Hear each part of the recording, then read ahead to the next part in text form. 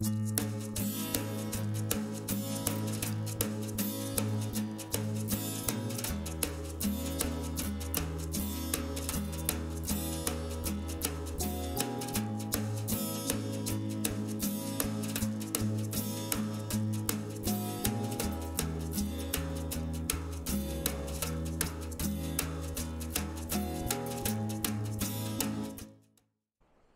back to the channel, everyone.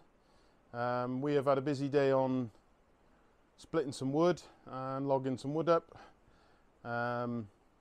This is just an update video, really. It's not doing a how-to on how to split wood, because I'm sure there's plenty of people going to criticise me for where my hands were and things like that around the splitter. So yeah, this is our setup anyway. We basically use a Brown's 10-ton vertical log splitter, and we split it and chuck it straight into these IBC totes or stillages with the plastic centre removed. I just find this is the easiest way for us to do it, really. Everyone's different.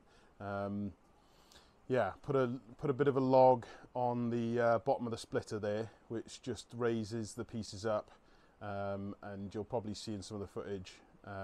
If I'm struggling to split one vertically because it's slightly long, I just put it on the flat and chop it. I can chop stuff in half with this thing. It's so strong. It saves getting the chainsaw out again, and is pretty. Yeah, it's probably the easiest way of doing it, to be fair. So yeah, we've done a few stillages today. I think we did 2 2/3, something like that. We can do 2 or 3 in a morning.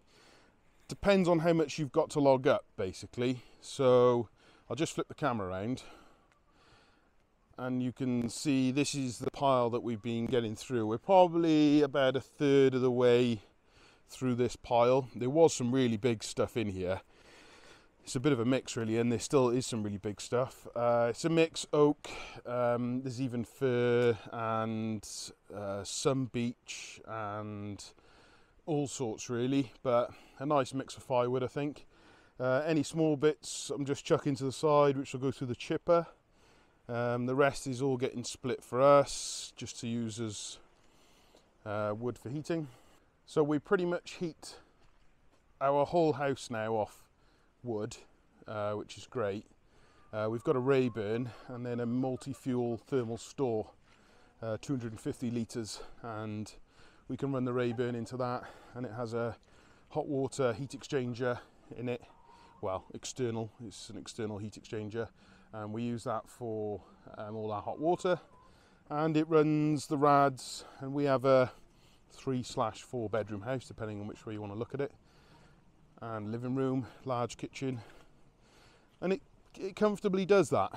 Even in winter, we don't have majorly cold weather, you know, really loads of minus temperatures. We're West Wales, and it's actually surprisingly mild. So we have thick stone walls that are about 1 metre, well, 900-ish thick in most places. So although it's hard to heat the house, it is a bit of an insulator. Weirdly, once you get the house hot, it will stay hot for quite a while, which is good. So I'll just run you up to the top now, and I think we'll have a look at how we're stacking the stillages and how many we've done so far.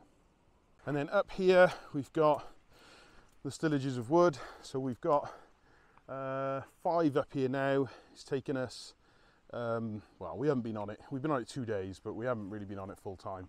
It takes us, we timed how long it took us to do a stillage. It takes us about 30 to 40 minutes to split one. About 30 minutes for an easy split, where you've got a couple of really big pieces and you split them a few times, and the stillage starts to fill up quite quick. When you've got quite a lot of small fiddly stuff, it can take a little bit longer. And then I think I worked out, I go through about a tank of fuel in my chainsaw, a Husqvarna 454 Rancher, if anyone cares about chainsaws. And what I found was I'm going through about a tank of juice, and that'll fill about 2 stillages. So, and it's taken me probably about half an hour to cut all that wood. Again, if it's all in one place, it's nice and easy. I can cut 2 stillages in 30 minutes.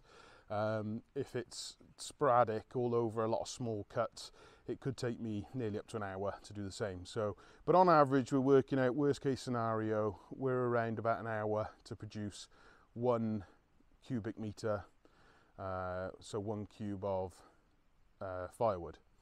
So I don't think that's too bad, because you know, when you think about it, it's an hour, and one stillage will last us in spring and autumn.